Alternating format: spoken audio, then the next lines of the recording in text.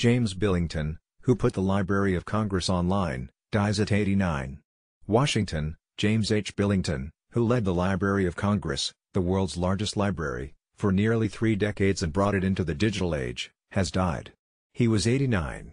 The library announced Billington's death in a statement, which didn't say when he had died or provide a cause of death. Billington retired in 2015. Carla Hayden, the current Librarian of Congress, praised Billington's vigor for philanthropy and tireless efforts to expand the reach and impact of the library. Billington, who was America's chief librarian for 28 years, doubled the library's traditional analog collections, from 85.5 million items in 1987 to more than 160 million items.